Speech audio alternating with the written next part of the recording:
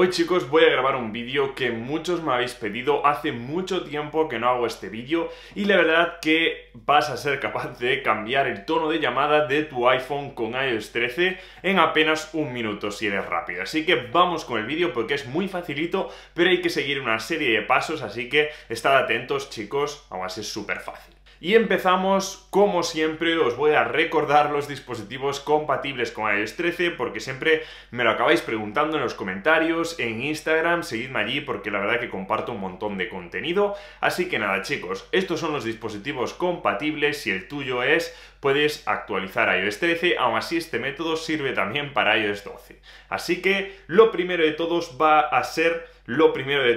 irnos a la App Store y nos vamos a descargar una aplicación precisamente de Apple totalmente gratuita que se llama GarageBand, ¿vale? Es una aplicación que nos sirve, bueno, para crear música, etcétera, etcétera, pero en este caso también para crear nuestro propio tono de llamada o para cambiarlo al que nosotros queramos, ¿vale? También, antes de nada, os voy a decir que podéis descargar de internet más con iOS 13 que ahora nos permite descargar canciones, aunque no voy a hablar de esto porque me pueden tirar el vídeo. Yo no promuevo la descarga ilegal de canciones, pero aún así tengo que deciros que vamos a poder poner una canción, la que tú quieras, en este caso que esté dentro de la aplicación de música o también de archivos. Así que en este caso podéis pasar vuestra canción favorita desde iTunes o descargarla del sitio que vosotros queráis, ¿vale? Simplemente vamos a abrir GarageBand, que ya la hemos descargado y es totalmente gratuita, como os decía chicos, y una vez la descargamos, vamos a ver en horizontal, lógicamente,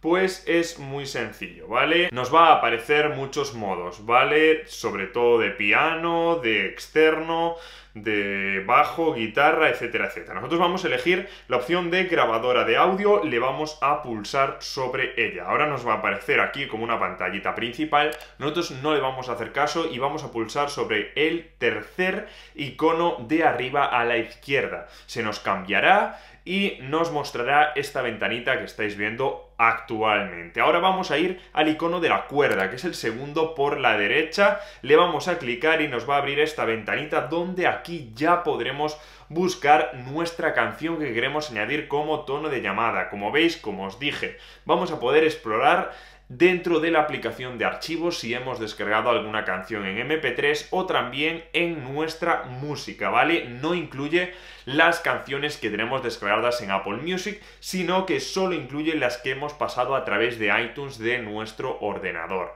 Así que en este caso yo voy a elegir, por ejemplo, esta canción que tengo aquí y pulsando sobre ella ya vamos a hacerla sonar, como habéis visto, pero en este caso si la queremos insertar vamos a mantener pulsado, deslizamos un poquito y ya la importaremos y vamos a pues recortarla ahora para, bueno, pues cuadrarla muy bien con nuestro tono de llamada. Así que, como veis, arrastrando vamos a poder recortar de aquí o ampliar de aquí. Yo os recomiendo que aproximadamente 15 segundos os dure el tono de llamada para que así, bueno, no sea ni muy largo ni muy corto y, bueno, pues cuando nos llamen se oiga bastante bien. Así que, bueno, el siguiente paso, si ya tenemos cortada la canción, va a ser pulsar sobre esta flechita de aquí a la izquierda y pulsar sobre mis canciones, ¿vale? En este caso vamos a mantener pulsado y ya vamos a poder renombrar nuestro archivo porque mi canción 2 la verdad que queda bastante feo, así que vamos a ponerle aquí el nombre que nosotros queramos, le damos a OK y ahora otra vez vamos a mantener pulsado sobre este archivo, tan sencillo como esto, y ahora sí vamos a elegir la opción de compartir, que está un poquito deslizando hacia abajo, le damos a compartir y tendremos tres opciones muy sencillas, una es canción, la otra convertirla en tono, que es la que vamos a pulsar. Así que le damos a convertir en tono y aquí podremos volver a cambiar el nombre del archivo. En este caso voy a poner este nombre bastante sencillito y le vamos a dar a exportar, tan sencillo como esto. Y ahora, ¿dónde está la canción? Que Manu, quiero ponerla yo como tono de llamada, ¿dónde está? ¿Dónde la encuentro? Pues es muy sencillo, vamos a darle a utilizar sonido como y ahí vamos a elegir tono de llamada, tan sencillo como eso chicos.